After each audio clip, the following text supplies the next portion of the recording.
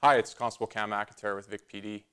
Just after midnight this morning, our officers were called to the 1900 block of Douglas Street for a report of a man with a gun who had pointed that gun at people and uttered threats. Now, that man was arrested without incident, and the firearm was actually an imitation firearm. Very close resemblance to an M4 carbine, however, it was not real. But guns like these, they are so difficult for us to determine on scene if they're real or if they're fake.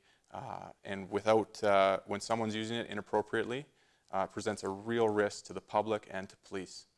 That man was arrested, and he faces recommended charges of assault with a weapon and possession of a weapon for a dangerous purpose.